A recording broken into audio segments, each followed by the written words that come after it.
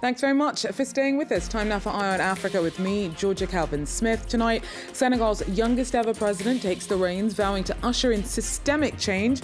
44-year-old Bassirou Diomaye Faye represents a new, younger generation of politicians. Also, time should be no barrier to justice as Rwanda gears up to mark the painful 30 years since the genocide in which 800,000 were killed. Rights campaigners call for no let-up in the international pursuit of the orchestrators of the slaughter. And although gender does not officially affect land rights in Senegal, in practice, many rural women farmers struggle to secure access in traditional communities that often sideline them from ownership. We take a closer look. And we do start in Senegal, where a new president has been sworn in, promising to shake up the country socially, politically and economically.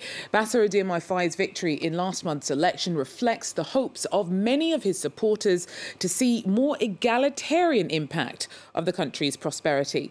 He's vowed to do what he can to work in Senegal's interests and those of the continent. I am aware that the results from the polls express a strong desire for systemic change. The Senegalese people are engaged in the construction of a fair Senegal, a prosperous Senegal, in an Africa that's progressing.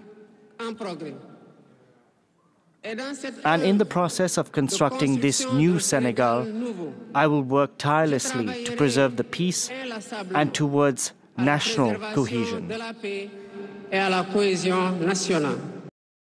Well, Faye's run-up to his inauguration on Tuesday was a turbulent one. Just 10 days before the election, he'd been in jail.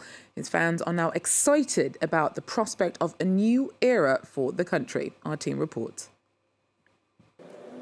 The ceremony was highly anticipated.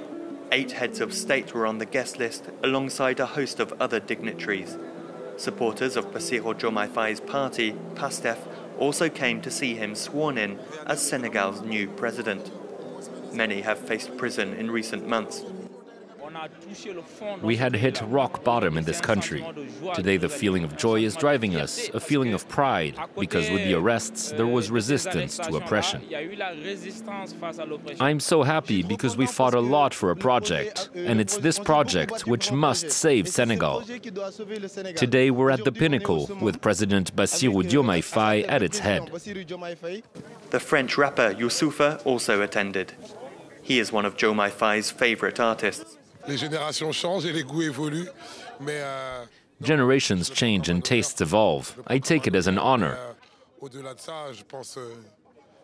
Beyond that, I think he will need more than my songs to accomplish the tasks before him.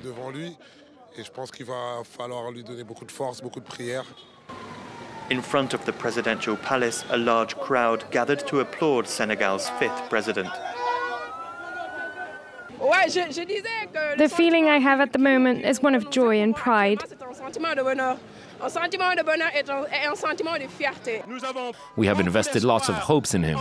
We think that he will restore democracy, that he will restore our institutions. BDF, the initials of the new president, are now flying high on a flag above the palace. The Senegalese people are eagerly waiting to see how he addresses the country's major challenges, notably unemployment and inflation.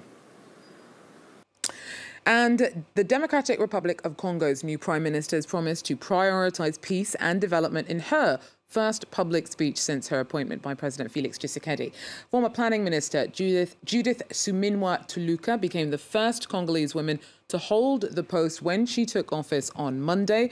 The race is on to now form a new government as the country grapples with deepening clashes between soldiers and Rwandan-backed rebels in the east. Emmett Livingston tells us more. Congratulations have poured in across Congo for the country's first female Prime Minister, Judith Suminwa. The politician, who is a close ally of President Felix Tshisekedi, was appointed to lead the government on Monday night. Women's organisations and members of Congolese civil society have hailed Suminwa's appointment, with some also congratulating President Tshisekedi for what they termed his positive masculinity. Politics in Congo has traditionally been dominated by men, and many view Suminwa's appointment as a sign of progress. But the new Prime Minister hasn't just been chosen because of her gender. It's a technocratic calculation that from the outset allows you to have someone who gets involved in the issues. There's enormous public expectation. The concerns are economic: jobs, diversification of the economy, purchasing power, security too, so you have someone who has an economic profile. This isn't someone who thinks of themselves as a successor, so they can already start proactive policy making. You have someone who will work for the president because they're a technician without personal ambition. Judith Suminwa has economic expertise. Under the previous government, she was the Minister of Planning, which involves economic and social development. In her new job, she will be under pressure to revive an ailing economy. But for now, she has the delicate task of forming a new government and will have to decide between choosing technocrats like herself or bigwigs from powerful political factions. Emmett Livingston there for us in Kinshasa. Now, on Sunday, Rwanda will be marking the 30 years since Hutu extremists' devastating massacre of hundreds of thousands of Tutsis and those who supported them. Ahead of this painful anniversary, Human Rights Watch has called for no let-up in the pursuit of the remaining leaders of the genocide who may have fled abroad. At least 2 are still on the run. Clément Diruma tells us more. Human Rights Watch archives published this week show that as early as 1991, the NGO had been sounding the alarm about the potential for ethnically motivated devastating violence in Rwanda. 3 years later, around 800,000 people were slaughtered over 100 days in a genocide against the Tutsis.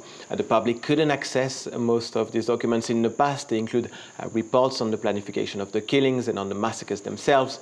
Also damning are letters to the UN and Western leaders who refused to use their influence to immediately stop the genocide when it began on April 7, 1994. Human Rights Watch urged the United Nations to keep their peacekeepers on the ground, but the Security Council decided to withdraw them, thus abandoning over 20,000 Rwandans to the slaughter of Hutu militias. Archives are still very important here in Rwanda, especially in the run-up to the 30-year commemoration of this dark national chapter. Local associations are also collecting, sorting and digitizing thousands of documents in the hope of finding new clues indicating how the genocide was organized.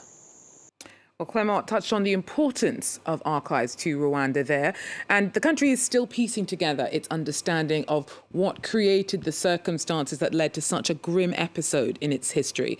The granular details of who did what and who was lost are still being unpicked. But with time dimming memories and eroding evidence, organisations supporting survivors are racing to digitise important documents. Our team tells us more. These survivors of the genocide against the Tutsis in Rwanda are sifting through thousands of files. Their organization is still looking for information about what led up to the massacres 30 years ago. There may be new testimonies, and there may also be information about the preparation of the genocide. We want to make these documents accessible so that researchers who need them will have access to them.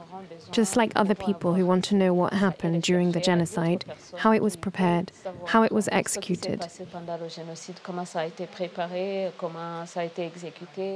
After initial sorting, documents are digitally scanned and stored on dedicated computer servers. The group began updating storage of the archives in early 2022. All these papers we sort here will be digitized. Without numbering and digitizing them, the archive process isn't complete. Today, the preservation of documents related to the genocide is a national priority. Another NGO, Aegis Trust, focuses its efforts to safeguard history on collecting recorded accounts of what happened. This woman lost all of her children during the 1994 mass killings. I was asked to testify and accepted because I'm sure that my story will help people heal from their traumas. It will help those who listen to me. This center offers support to women who lost their husbands in the genocide. Many have shared their stories. The accounts are later translated into English and posted online. Every year, the time left to collect these perspectives grows smaller. The elderly people are aging. They're starting to forget. So we mustn't miss this. We must use every possible means to record these testimonies while there's still time. As part of its commemorative efforts, Rwanda will introduce digital tours of the 170 memorial sites that are also the final resting places of many of the victims of the genocide. Well, although legally men and women should have equal land rights in Senegal, in practice that's often not what happens. The inequality has made it particularly difficult for women farmers to assert their rights in communities, still relying on customs that can sideline them from ownership. Clarice Fortuné tells us more. Adding a bit of water, preparing compost is part of his training session in the town of Niassia in the Casamance region.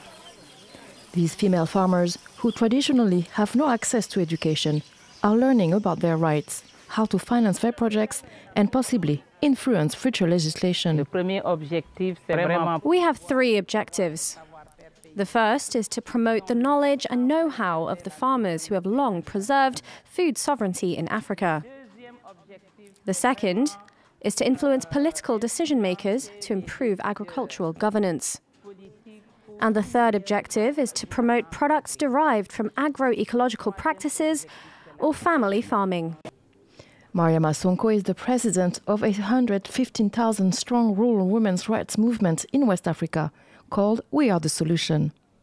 As it's the case across Senegal and West Africa generally, women are not entitled to land ownership, as it is expected when they marry, they will leave their community. We can't follow every woman in her family's field, but we can bring them together here to build their capacity through practical demonstration sessions that will help them to better understand and improve their level of development. Today, Mariama Sonko is trying to set up 7 new training centers across southern Senegal. In 1 week, she and her team trained over 100 women from Senegal, Guinea-Bissau and Gambia in agroforestry and micro-gardening. Well, that's it for Eye on Africa for now. Thanks for joining us, though. And do so again if you can. Till then, take care.